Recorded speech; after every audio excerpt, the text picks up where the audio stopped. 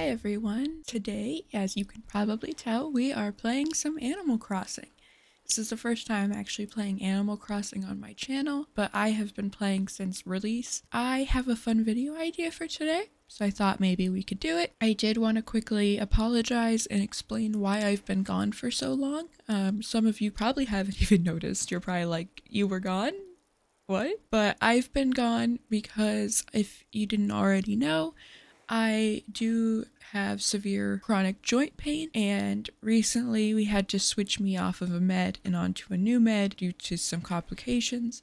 So I've just been down for quite a while due to it. But I'm back now. I'm hoping to maybe start doing some more video ideas, streaming some more, you know, all that fun stuff. So I think today's going to be really fun. I have a Foodcore island at the moment, and I actually just finished it recently. The dream address is up, so I will put that in the description below. Because I have a Foodcore island and because it's finished, I would like to start demolishing it and starting a new island. Well, not a new island, but starting a remodel of my island. So I thought it'd be fun today if we went around and took all the food off of my Foodcore island and see what it would look like if it hadn't been a Foodcore island, if it'd just been like a Normcore island or something.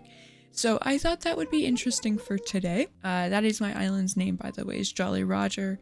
If you're not aware, that is the name of Captain Hook's ship in Peter Pan, and I thought it would be kind of cool. I didn't want to name my island Neverland because I felt like that was going to get overused and a lot of people were going to have that idea, so I decided to go with the ship's name instead. Today we have a visitor staying at the campsite. That's interesting. Maybe we can get a new villager today. I also figured today could be somewhat of a tour of my island, so we'll also be doing that. It is a little bit of a mess right now, but you guys will also obviously have the dream address, so you can always do that as well, and you can see the not messy version of it. Okay, so we are at the airport now. I figured we'll start the tour over here. Just a warning, we are in winter, so there's snow everywhere. It doesn't necessarily make the island look awful, but it doesn't look its best.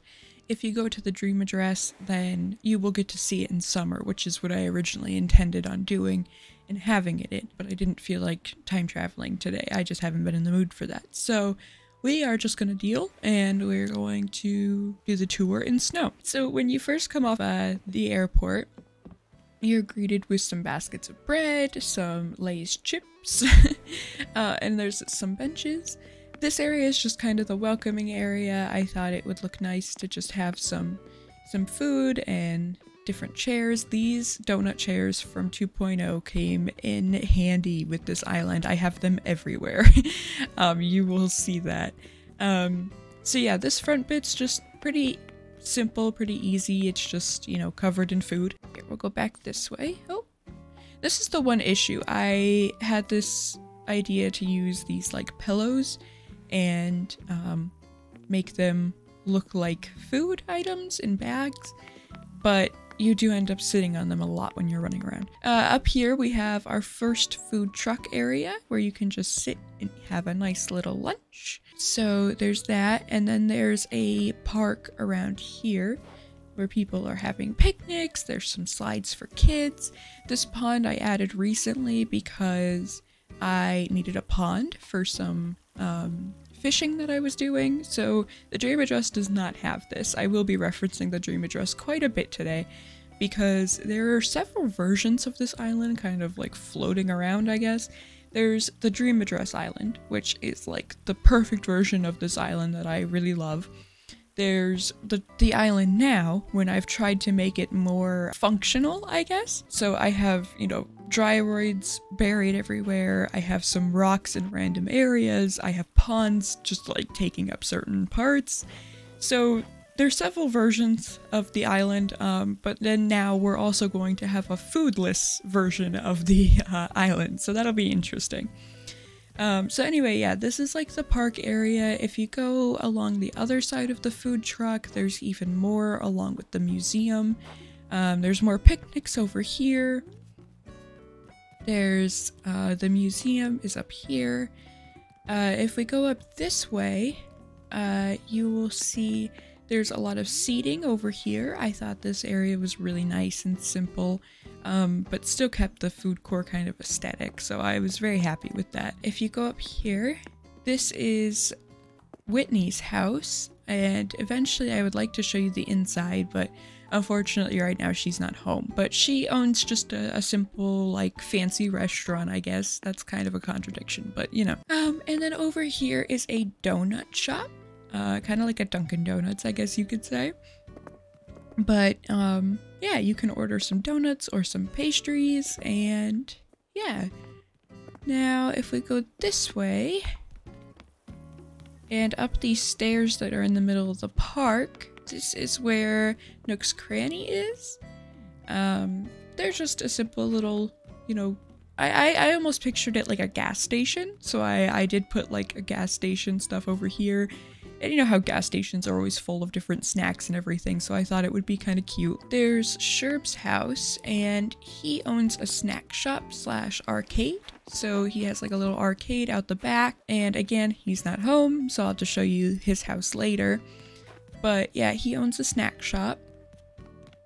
Over here we have a little tea party happening, kind of like a Mad Hatter style tea party. I thought it was really cute. I've actually done this tea party design on every island that I've done so far. So I stay on the same island, but I've remodeled it several times. There was the first version, which was kind of just like a, you know, the game had just come out. I was just kind of playing around, trying to see what worked. Next, I had a Fairy Core island. I had a tea party there as well. And then now I have Foodcore, and I figured I'd keep the theme going. There's a little ice cream stand and cotton candy. Over here is just some more seating. I am noticing that my OBS is kind of lagging, so I do apologize. I will try to do my best to fix that by next time. Here's more of the beach. Again, just another simple little seating area with some little like pie lattice behind it. I really like that lattice, like pie design, so I've been using it as much as I physically can.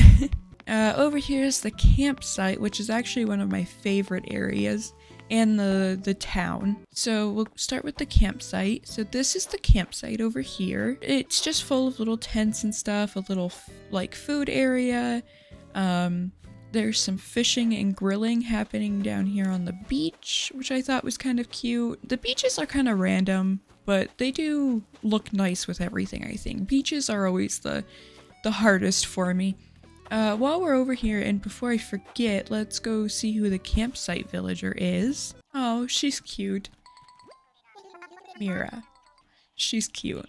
But I would rather not have her on my island. I'm just very attached to some of my villagers, and I don't see a space for her, I guess. And there's just some more seating. Again, the beaches are fairly simple. There's some crops over here. I have a big farm back here for carrots. I just thought they looked cute, to be honest. All right, over here, this is Rosie's house. She is a performer.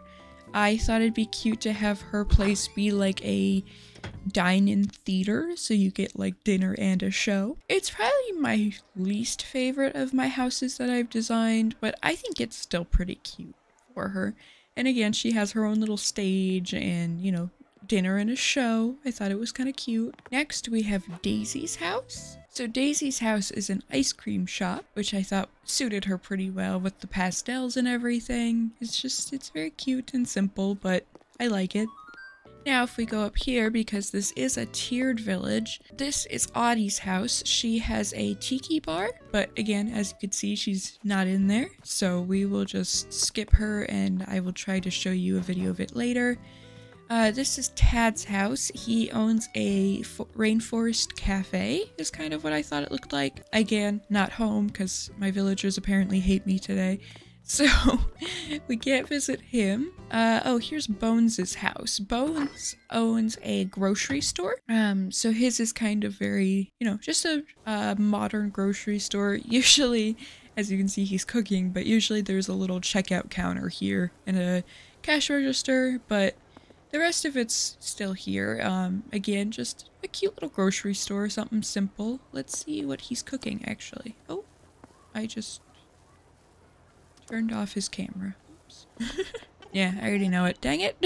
And then over here, this is Wolfgang's house. Again, not home, but he has a bar. I guess I I don't know. I just thought it kind of was cool. Like it's an old like 50s style bar or something like that. So here's our next food truck area. And then there's a little playground for kids on the beach, which may or may not be safe for them. Who knows?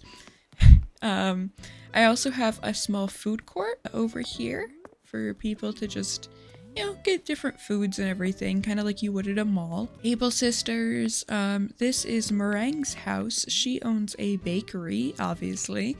I actually really liked her build. I thought it was very sweet. Again, she owns a bakery, but it's very pink, very cute. I thought it was cute to have a gumball machine and like a toy machine over there, like just to distract the children while people are getting food. Next, we have Marshall's house, which has an outside as well. His is a cafe, so Brewster has some competition. I was kind of going for like a modern vibe. I don't know the word for it. Very natural with like the wood and everything, but then kind of industrial with the concrete. I don't know. I kind of like it. I thought it was cute and yeah. Next up here we have a little buffet area. Buffets are kind of gross to me ever since COVID, but you know. But I thought it would suit this place very well. So yeah, we just have a little buffet area up there. Over here we have the, I guess, farmer's market. With lots of different vendors and everything. Actually, this is perfect timing. Red is here. Red owns a market in the farmer's market as well, but he is selling fish that is probably not legally caught. So this is actually the build that kind of inspired me to do Foodcore. I had seen a lot of pictures of different farmers markets and I thought I really want to do like a really big farmers market. So I built this and made the Foodcore theme around it, actually. Just a little bit of history if you care. And I believe this is the last area. This is the woods, and I don't know if you can tell here because it's not great, especially in winter. This is a trail of breadcrumbs. Can you guess why? So I thought with it being a Foodcore island, it might be kind of a cool idea, or a weird idea, I guess, to make my house kind of the like evil witch's house from Hansel and Gretel, where it's like covered in food and they're lured and by like this witch who wants to eat them. So that's what I did. So if we go back here, there's actually a little picnic area and like grilling kind of area. But if you look back here, there's something happening right there. We'll get into that later. So yeah, this is supposed to be like the Wicked Witch's house from Hansel and Gretel. So hopefully it kind of comes across. You'll kind of get it more and more as we go. Excuse all this stuff. I don't know what to do with all of it, so I just threw it on the ground. But this is what happens, or what it looks like when you first walk in. You're instantly greeted by a bunch of food, specifically junk food. And it just looks so happy and fun. This is the kitchen where all the food is prepared. So there's lots of food in here again. Lots of places to sit and just munch away. I don't know, I thought this room was really cute. Kind of had like a grandma style to it, which I thought suited the idea very well.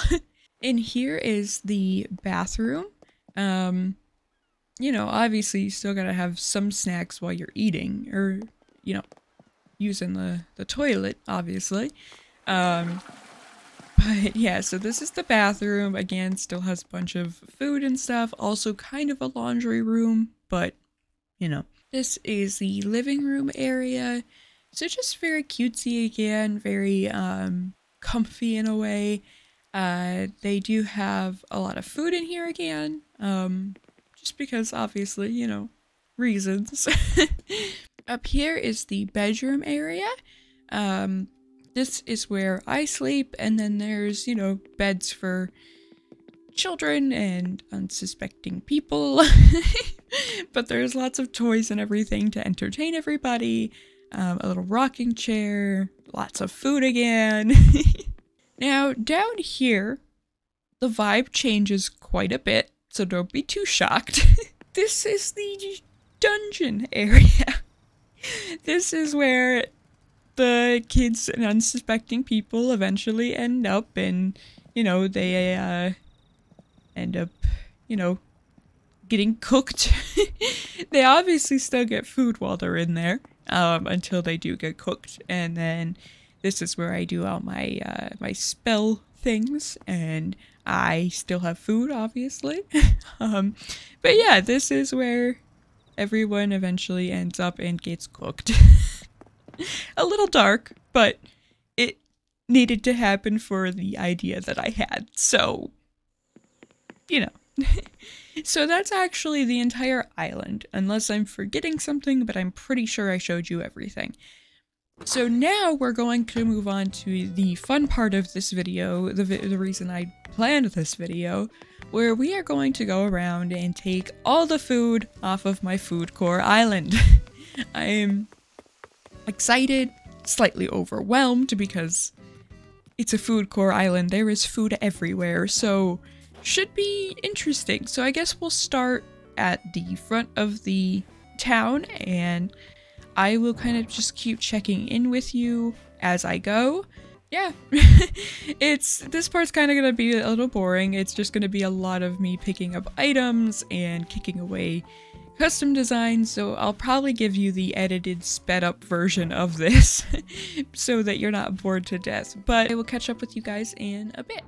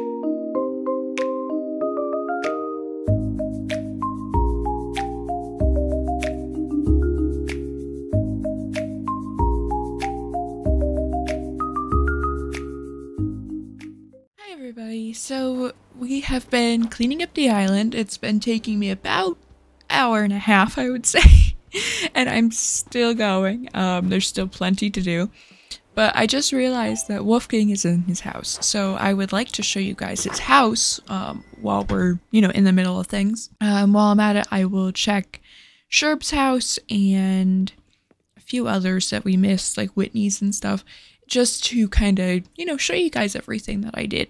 So this is Wolfgang's house. Like I said, he owns a bar. I actually really like this. Reminds me of like an old Western town like bar, and with his little steampunk outfit, he just looks adorable in here. So now we will go back to destroying my island.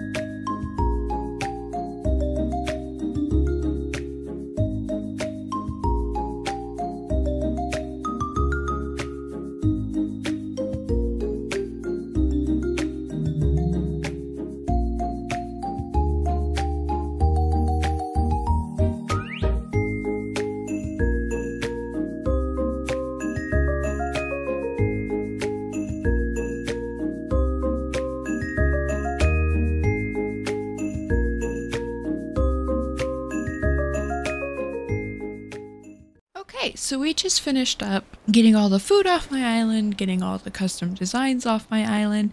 So lastly, I need to start picking up and selling all the crops I don't need, that I've just been placing everywhere as a kind of decoration, just to add a little bit more food to the place. So I'm just gonna go around and start scooping those up, and then like this, making sure there's no more custom designs that I missed, because that's inevitable. I'm pretty sure I missed something. So now we're just gonna start doing that, and I figured, maybe I'll talk during this part because it probably won't take too long. And just wanted to see, like, I would like to, start working on an island with you guys on my channel. Of course, my shovel breaks. I'm just gonna go buy one. Anyway, I want to start working on an island with you guys on my channel. I really love Animal Crossing.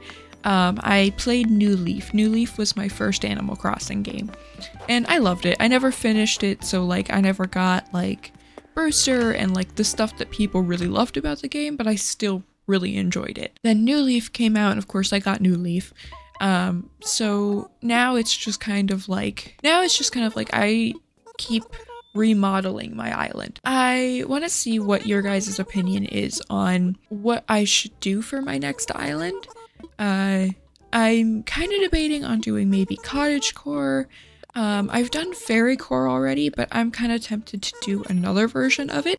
So if you guys would like to see either of those, maybe we could do farmcore. I want something very natural. I don't really like doing citycore, stuff like that. I want something that has a lot of grass, a lot of trees.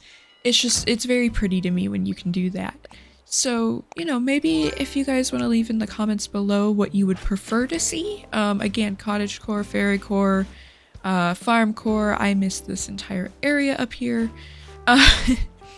So yeah, just let me know in the comments below, and maybe we'll end up doing one of them that you guys want. I think it would be really fun. We have been playing a lot of Dreamlight Valley, at least when I was, streaming and doing videos a little bit more often. And I haven't really had a lot of content for that recently because the updates are so, like, few and far between, I guess. Which is fine. When they come out with updates, they're amazing, so I really don't mind waiting. But in between, it would be nice to have a game that, we can all enjoy. So I've been wanting to play some Animal Crossing with you guys. I did start a Stardew Valley, village or whatever, but the stream was, really messed up, so I ended up hiding that and, privating it, so you guys can't see that anymore. But if you guys want, we can continue that. We can start a new save of Stardew Valley. Just let me know like what you guys want to see. I know we started Kirby on the channel, and that would be really fun to go back to as well. There's plenty of different games we can be doing right now. So if Animal Crossing isn't your vibe, maybe you want to see something else, just again, let me know. I'm willing to try anything. Of course, I'm primarily interested in like comfy games. I'm not really someone who likes shooters or anything like that. So if we do anything, I would prefer it to be some sort of a cozy game. Obviously, you know, I know some people would prefer other games, but I can't. It gets my anxiety way too high, and I don't feel like dealing with that. Another thing I wanted to talk to you guys about is what you thought of this island. Obviously, I didn't make this island on the channel or anything. I did it in my own free time and stuff, but I haven't seen a whole lot of people making Foodcore islands. I will put all of what I used, so like all of the custom design codes, I will put them down in the description for you, just so you have them, and then obviously when we start the new island, I will have all the custom design codes for you there. But yeah, I'm interested to see what you all thought of this island. Again, I haven't really seen a lot of people do it. Even if it's not building it, it is technically like at least showing you the island, so that if you are interested in doing something similar, you have something to kind of go off of for inspiration maybe. That was primarily the reason for doing this. Again, I just really enjoyed doing it, but I did have a hard time when starting it because, again, nobody's done it. So, and people who have done it probably haven't documented it or really put many videos up about it. So obviously, you know, I'm not really putting any videos up about it, but at least, you know, there's this one, and, you know, maybe it helps you guys.